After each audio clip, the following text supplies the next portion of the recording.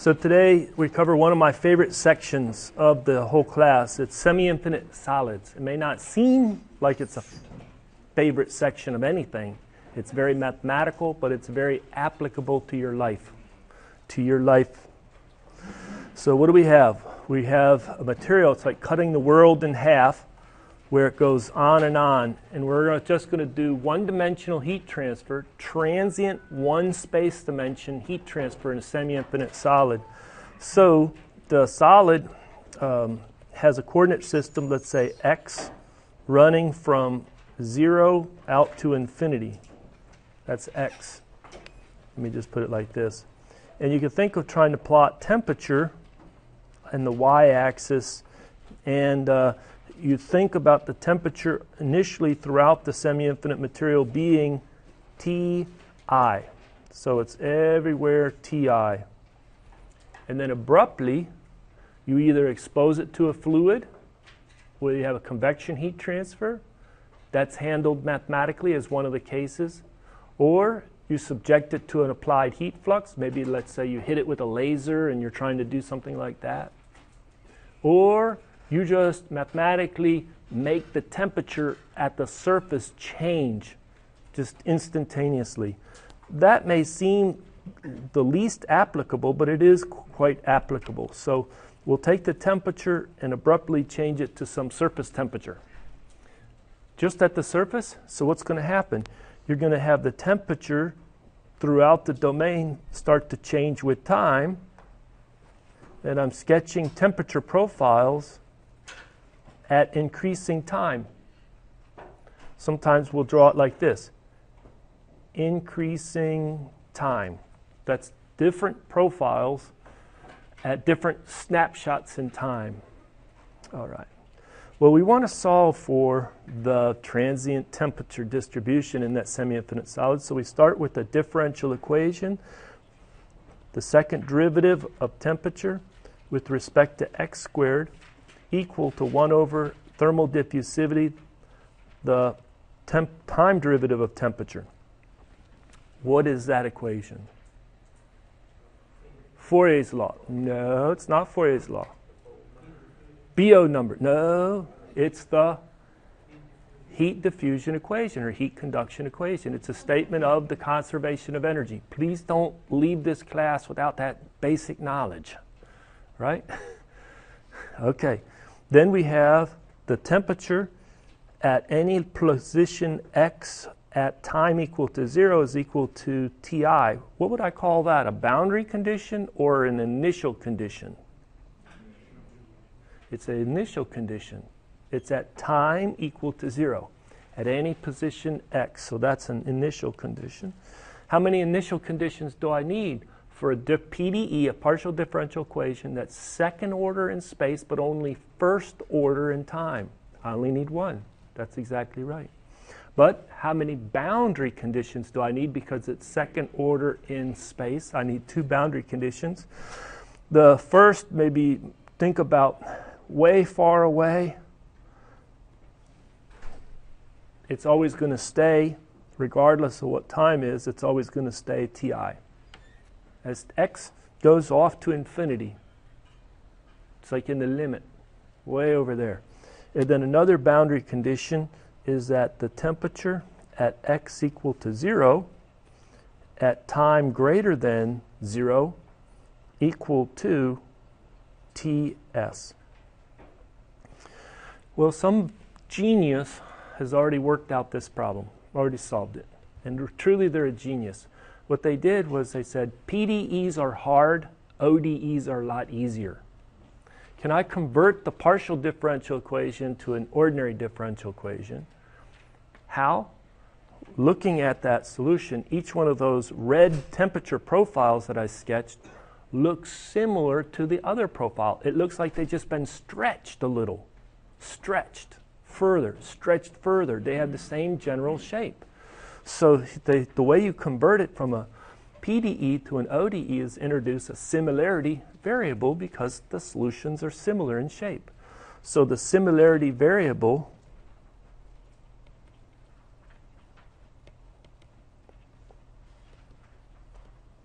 is equal to eta equal to x divided by the square root of 4 alpha t.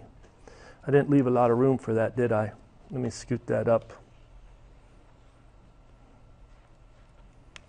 So I'll rewrite that.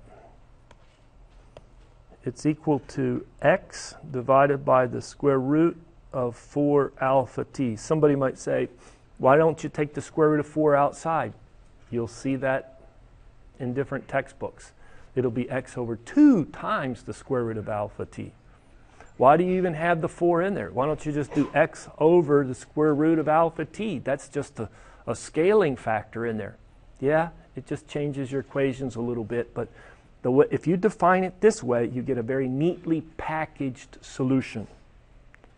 So what do is we transform the governing differential equation using that similarity variable, and the partial derivative becomes an ordinary derivative, and you get the second derivative with respect to the similarity variable equal to minus 2 times eta, the similarity variable, times the first derivative with respect to the similarity variable. How much work is involved in transforming that equation? A lot. And I don't have time, and it's actually worked out pretty well in this textbook. So I encourage you to struggle with that and transform variables. Just apply the principles of mathematics consistently, accurately, and you'll get it. We transform the initial condition, you'll get that the temperature as eta goes to infinity is equal to Ti. Well, take a look at this one. This one you can see mathematically. What happens if I put time equal to 0? I'm sorry, as I let x goes off to infinity, if I let x go off to infinity, no, I had it right. If I let time be 0 in this equation, what happens to 1 over the square root of 0? Eta goes to infinity. Now the second one, you transform the second condition, the boundary condition, and you'll say that the temperature when eta goes off to infinity is equal to Ti. Hey, that's the same. These two are the same, aren't they? They are, but it's just, they have to be almost, because you need fewer than 3 conditions. When I moved from a PDE with 1 time derivative and 2 space derivatives, I needed 3 conditions. But when I move it to an ODE of only second order, I only have room for 2 conditions. So these collapse into 1 condition there. And then the last condition, move it over, and you find that the T, let me try to draw it, T at eta equal to 0 is equal to Ts. So take a look at it. You look at this equation, it's a ordinary differential equation. It's second order, but what's special about this term right here in that equation, that eta term? It makes it non-linear. It's a beast. It's a challenge. But somebody's already worked out the solution. So what we'll do is we say, the solution is that the temperature at any position or a function of eta minus Ts divided by T initial minus Ts is equal to ERF of eta. ERF? Error function. I would like to say it's my old friend, but I wouldn't call it my old friend, right? It's just an error function, another function, like the sine function, cosine function, hyperbolic functions. You have an error function. What's it defined as? Well, the error function, ERF of eta, is equal to 2 divided by the square root of pi. The integral from 0 to eta, that's where it's a function of eta, so actually it ends up being the upper limit of an integral of what? The exponential of minus u squared du. It looks like the Gaussian in probability and statistics, a normal distribution. bell-shaped type. But anyway, it's the integral of that from 0 to eta. Well, what do I know about that function? Well, you can plot that function. The error function starts at 0. So we'll plot f here. This is x, and we'll plot the function ERF of x. You can put anything, feed anything to it, eta for this problem or x in general. So you go out, it starts at 0, you go out some distance, and before you know it, it's converging to 1. Converges to 1. All right. Somebody says, now that I have solved for the temperature distribution, what I'd really like to do is use that temperature distribution to calculate the Q double prime at the surface, the heat flux at the surface. It's like, I know that I have this problem where I mathematically just said the surface temperature abruptly changes and then is held constant to Ts, but what type of heat flux would be required in order to achieve that? Well, Q double prime at the surface would be given by Fourier's law, minus K dt dx at the surface. I need to put a partial derivative with x at the surface. And you work out the math, it turns out to be K, the thermal conductivity, the temperature of the surface minus the temperature far away, the initial temperature, divided by the square root of pi alpha T.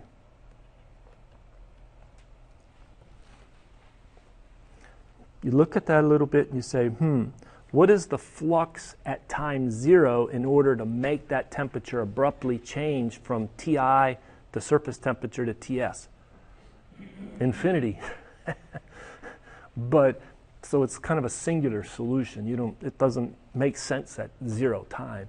But as you move out in time, it's proportional to time to the minus 1/2. So the flux will go down, down, down, down. So it's proportional to T to the minus 1/2. So we did plot that error function, and we're going to then exploit something about that error function in a second. How deep does the temperature profile penetrate into that semi-infinite material? So the semi-infinite material here, again, we'll just sketch the initial profile, then you abruptly change it, and it changes like this, right? And I'm asking, at this time, let's say this is T1 here, this is T2 here, this is T3 here. It has gone a distance, let's say x1 for T1, a distance x2 for T2, a distance x3 for T3. That's the depth of the thermal penetration. But the error function is just like the exponential function. Do you ever think it really gets all the way to 1? Nah, it gets asymptotically close and close to 1, just like the exponential e to the minus x gets closer and closer to 0, but it never really gets there. But as an engineer, you say, well, what's close enough? How about 99%? So what you do is you think of going from here to here, going from all the way to 100%. Let's say you go to 99%, 0.99. So you say the error function, when at some value of eta is equal to 0.99. Can I solve for that? Sure you can. It would be like going back here and saying at 0.99, come across, and what is the eta, or x, to give us that error function is 0.99. It works out to be a 1.82-ish, 1.82 something. You can see it, numeric values in the appendix of your textbook, B2 of this textbook. Or you can go online and go to Wolfram Alpha or something and evaluate it. The value that I got from Wolfram, I don't know if I printed it, I'm looking for it right now, was 1.82 21386 blah blah blah. I mean, Wolfram gives you more digits than you can use. How would we use that number? 1.8213 blah blah blah.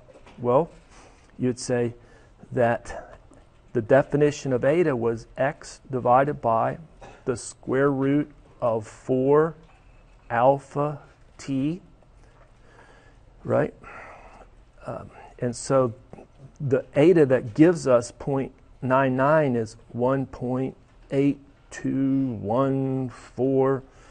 So the depth at which the thermal information has penetrated is equal to 1.8214 times the square root of 4 alpha t.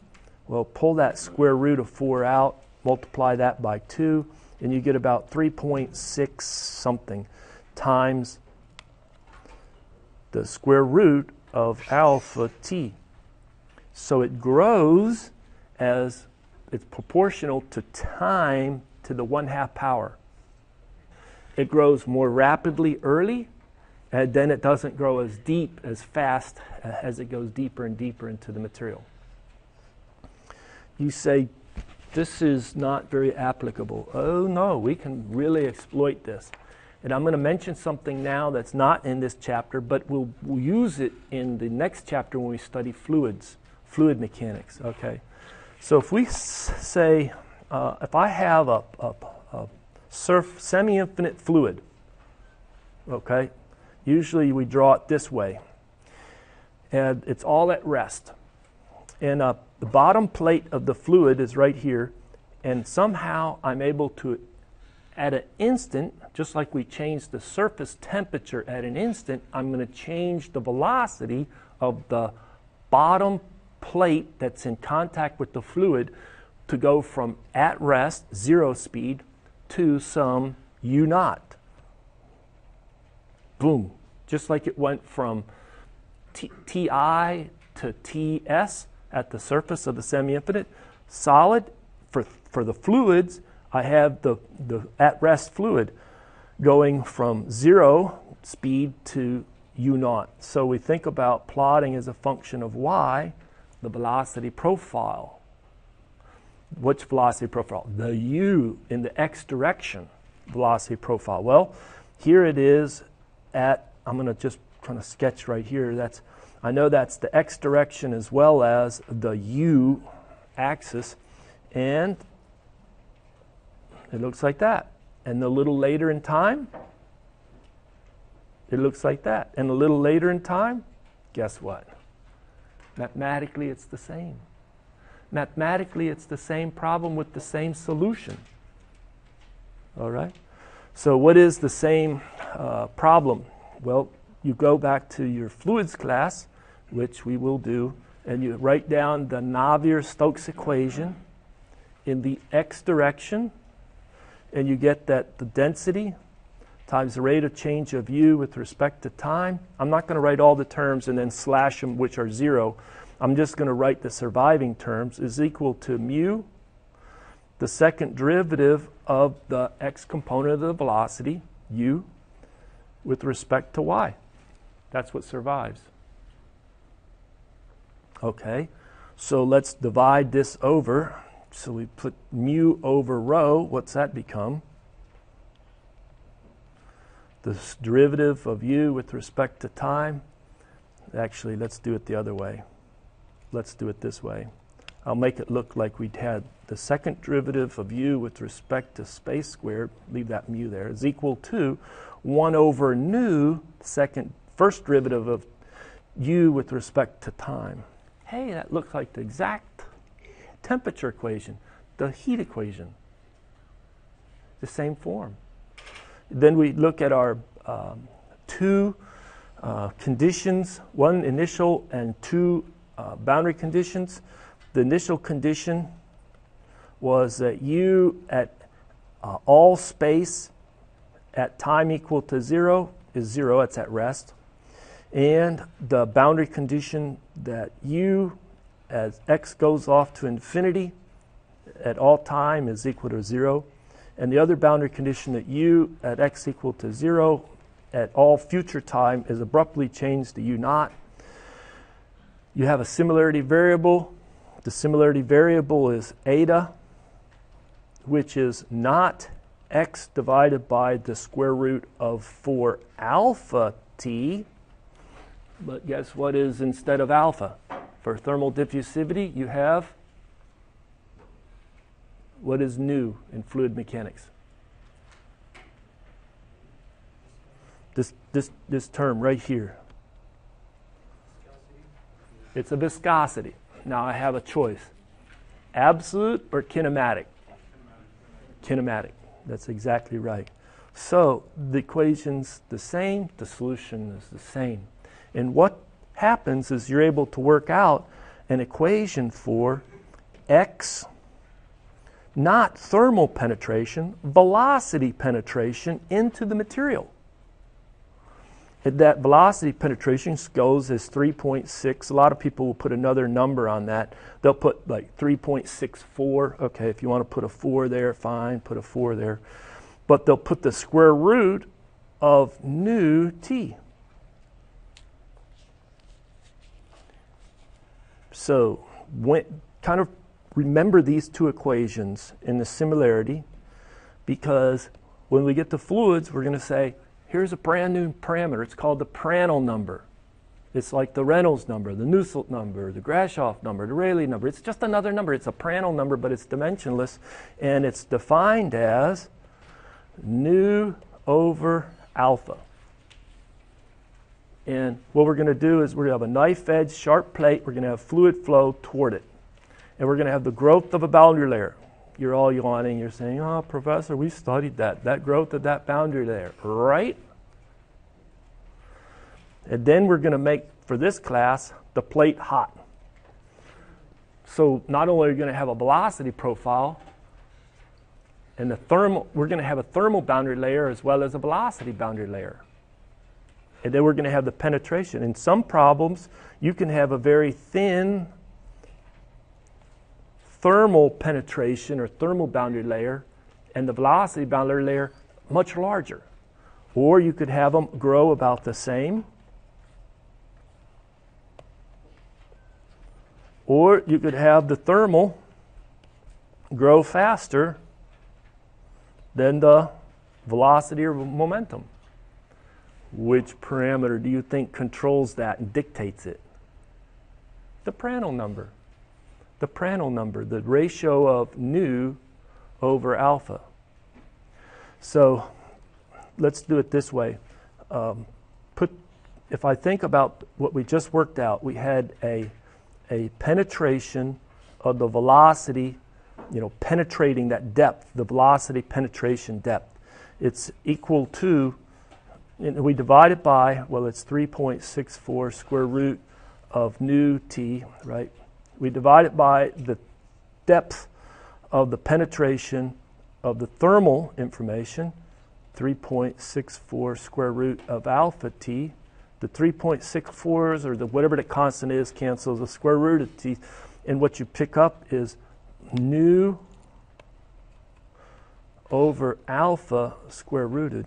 Oh, you get the Prandtl number to the 1/2 power. Or the Prandtl number is equal to the penetration of the velocity divided by the penetration of the thermal boundary layer squared. So which case is which? If you have a large boundary layer, if you have a Prandtl number that's greater than 1, then the thickness of the velocity as it penetrates, that's what the boundary layer is doing, penetrating into the fluid that's flowing over it, will be greater than the thickness of the thermal penetration or boundary layer thickness, just like that. This one, Prandtl number is about 1. And for a lot of fluids like air, the Prandtl number is close to 1. And this one is just opposite, Prandtl number is small. All right. I want you to take your hands, a little physical exercise. Make sure that your fingers are not cold. Sometimes people have cold hands because they've been outside. Just make sure your fingers are about the same temperature as other parts of your body. And then I want you to touch a few things briefly. Touch, then pull off. Get your fingers back up to temperature. Touch, pull back off. And I then want you to make an observation of which object. You can find some metal on your desk, where you're sitting, the metal. You could find some wood, probably. Maybe be careful about touching the wood. I was going to say touch the underneath of the table. That's more wood, but it's sometimes there's bubble gum. Yeah, you don't want to touch the seat, the cloth on the seat, or the cloth on the back of the seat or something. Touch the plastic. You know, keep making sure you take your fingers back to the ambient temperature of your body. And then even you could touch the concrete floor. And then tell me, do they all feel the same temperature? No. Which one feels cold or coldest? The metal. The metal does. Now, the wood in this room, the fabric of the seat in this room, the concrete in this room, the metal in this room, are they all the same temperature? Yes, they are. So one is not lower temperature. It has the feeling of being colder. Is that a true sensation or some sort of false sensation that you're just faking out? Your body is not good at determining, how hot something is when you touch it. Yeah. No, it's a really good sensation. Your fingers have very good little temperature sensors in it because your body doesn't want to get burned. And so they send things to your brain that says quickly, if you're touching something hot, get away, pull off, ouch, right? That's a pretty fast response, so you don't hurt yourself. So there's pretty good sensors in there. So when your fingers touch an object, here comes your warm finger, you basically have a little bit under some part of the skin, something that detects the actual temperature and sends that information back. It's actually doing a pretty good job. So when you touch the metal, the skin on your finger is actually getting colder than when you touched the same temperature object, but it was the fabric or the plastic or the wood. Why? More heat transfer. It's better to transfer that heat out. And we built the mathematical tools to predict that and quantitatively answer it. So what happens when you take two semi-infinite objects and bring them together for a short period of time? It's your finger, semi-infinite, believe it or not. And that object, semi-infinite. If you take and find a thin piece of metal and you put your finger on it and you just let it sit there for a long time, does it still feel that it's cold? No. It's basically gone beyond, and some heat out of your hand is gone and increased the temperature of the solid. Hence, it's affected the temperature of the skin where you're sensing the temperature there. Okay, but if you have an object that's warm, let's say the object on the left is object A, and it's your finger, and we're going to draw a temperature this way, and it's coming in at uniform temperature, and to have object B, it's cooler, and so it's lower temperature here. Maybe stay with the red color for temperature. When they're brought together, it could be that the surface temperature is close to A. Or it could be that the surface temperature is closer to the numeric value of B, to infinite materials. See, this surface temperature, TS, is closer to TA initial, and in this case, the surface temperature is closer to TB initial. Well, how are we going to analyze this and then solve for it? Well, what you do is you put a very thin control volume at that interface. So you have conservation of energy for that very thin control volume, and what you have is you have the flow of heat, or the heat flux out of A has to equal the instantaneous heat flux into B. Well, what is that equation for the heat flux? The heat flux was the thermal conductivity of A times the temperature at the surface minus the temperature A initial with the minus sign divided by the square root of pi alpha A t. And that's equal to K sub B, T surface minus TB initial, divided by the square root of pi alpha B t. See what we just did? Now the question is, does the surface temperature change with time if they're truly two semi-infinite materials put together? Or does the surface temperature stay constant after you brought them together? And the answer is it jumps to one surface temperature and stays that. It stays that value. So you can solve for the analytic solution of the temperature of the surface, and it's equal to the square root of K rho C of material A times the initial temperature of A plus the square root of K rho C of B times the initial temperature of B divided by square root K rho C of A plus the square root K rho C of B. And you may recognize it, that this is just the weighted average of those two semi-infinite initial temperatures. So this right here that I have in red, that may be 90%, and in blue, that may be 10%, but the sum of the two have to be 100%. It's just a weighted average, isn't it? So what happens when I touch, let's put A as the finger, and B is either the metal or the wood or the carpet or the cloth, okay? What happens? Can you see that the conductivity of B is such that it makes, for the metal, what's in blue, something like, 95%. It pulls it to the B temperature. But the thermal properties, it's not just K only, it's K, rho, and C, may shift it such that the carpet, when you're in contact with a carpet, it's much closer to your temperature deep in the finger. That hopefully was uniform temperature when you started. All right. I think this is pretty interesting because it's pretty applicable in our life, isn't it? Well, before I do that, let me do this. How many people have ever wanted a cold drink, gone to the freezer, reached in to get some ice cubes to put into your glass, into the tray of ice cubes, and brought them out and then tried to get those ice cubes off your fingers? Everybody, I think.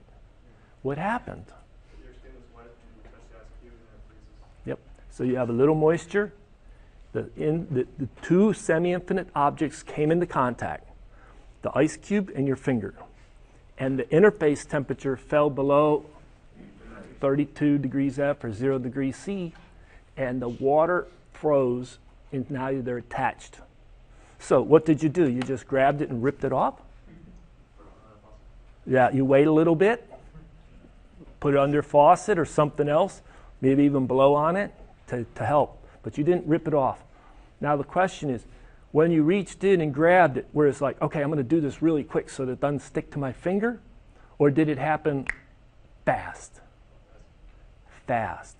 As soon as you touched it, the semi-infinite, that's when it's the most accurate. That surface interface temperature jumps that fast to that temperature. Now, if you wait for a while, your fingers will then win the battle. It'll melt a little bit of that ice, and then the semi-infinite approximation this is not valid any longer. Okay? But it's valid immediately when you touch it, and for a short time period afterward. There's many other applications. How many people maybe have hardwood floors or ceramic floors in their house, and then maybe they'll have a throw rug because you get up in the middle of the night, you need to go to the bathroom, and it's cold, and you walk across that ceramic floor, and what about your feet? Semi-infinite, semi-infinite, semi-infinite, semi-infinite. It is cold. It's cold. Your feet are cold. True? So you put a throw rug down, The temperature of the throw rug is the same as the temperature of the concrete or the whatever floor, but the properties are such that your feet stay warmer. All right. Another application, maybe up north. Anybody have been a mechanic, work outside, you need to work on something, farm piece of equipment. I know that a lot of us don't do much of that anymore, but anybody ever have a glove and you're working outside and everything's frozen, you have a metal tool laying there? Do you ever pick up that tool with your warm hand that's bare? You're not going to enjoy that experience, are you? Because your hand will be stuck unless you have a glove on. Everybody works with gloves up there because it's going to freeze your fingers to that cold tool. Down here, I know it's not freezing, but you burn it because you leave it out in the sun in August. Then you try and touch a tool, right? I've had that experience. Ow! That wrench is now very hot. But up north, also, some kids on playgrounds will get in trouble. They'll dare somebody to quickly kiss the pole or lick the pole with their tongue. So a metal type of pole for the flagpole. And they say, oh, I'll do it really, really quick. I'll just throw my tongue on and get it off. Nope. That fast, that tongue is frozen. Now, they sit there and huff and puff to get the tongue to get away from the semi-infinite, to sort of melt and then release. But I had a student in the class, just like this. I shared this story, and he shared with me. He got in a lot of trouble when he was in grade school living up north, and he convinced a friend to do that. And they were stuck to that pole for quite a while. Teachers, principals, parents, and everybody was involved in a little discipline. There's one last example I like to give. You're going to make a lot of money. And you're going to look in the rearview mirror and Donald Trump's billions are just going to be nothing. You're going to make so much money. And then you're going to splurge in cars and other things. But one thing you should never splurge on, I'm going to tell you, is right here. Gold. Solid gold toilet seats. Do not think that you're doing yourself a favor by getting a solid gold toilet seat. Because a good old oak toilet seat is well worth it. It's true. All right. So now we're done with that. Need to solve a problem, huh? Pardon? Is it? Yeah, no gold. So the secretary told me she took a trip to Japan, and in the high-end places in Japan, she liked it. She said they had little electric heaters in the toilet seats. It was so nice. Instead of sort of sitting on your fingers and trying to protect the contact or reduce the contact area. So we don't have that big problem in San Antonio that much, but up north I'm sure they do. But anyway, she was able to go online and buy an electrically heated toilet seat and install it in her house. So now let's solve this problem. We have a thick slab with a thermal diffusivity given, and we have a thermal conductivity of the material given. It's initially at a uniform temperature, and it's suddenly exposed to a fluid at 20 degrees and the convection coefficient given. And then you're asked the question, what is the temperature at a depth of 0.050 meters after a certain time, 200 seconds? Well, this problem is, I don't think I have the analytic solution to it, but it's worked out in one of the long equations in the textbook. And you're going to have the function of the similarity variable. You're going to have to compute the similarity variable, x divided by 2 square root of alpha t. And so for these properties, putting in the depth 0.050 of interest, putting in the thermal diffusivity 6 times 10 to the minus 6 meters squared per second, putting in the time of interest 200 seconds, you calculate the similarity variable about 0.722. And then also, you want to compute another parameter that's in the solution, h divided by alpha t over k. It is a little mathematical when you have the convection boundary condition instead of that suddenly changed temperature boundary condition. And for this problem, you put in the 100, and then you put in the square root of 6 times 10 to the minus 6 put in the value 200, then put in K of 110 on the convection coefficient, 110, and then the K of 19, right? All right, 0.20, close enough, okay? Now, what you do is go to a figure that has the complicated analytic solution implemented, and this is the eta, 0.722, come in right here, 0.722, come in with that other parameter, h divided by, or multiplied square root of alpha t over k, about 0.2, and then read off about 0.04, and so the temperature minus T initial divided by T infinity minus T initial is 0.04. So it'll be the temperature is equal to T infinity for this problem was 20 minus the initial temperature 75 times 0.04. T initial is 75, about 73 degrees C. All right. Well, we covered what I needed to cover in the semi-infinite solids. We're going to skip the object with constant surface temperatures or surface heat flux, just more mathematics. Periodic heating, it's worth looking at, but next time we'll talk about finite difference methods for transient heat transfer problems. All right? Thank you for your attention.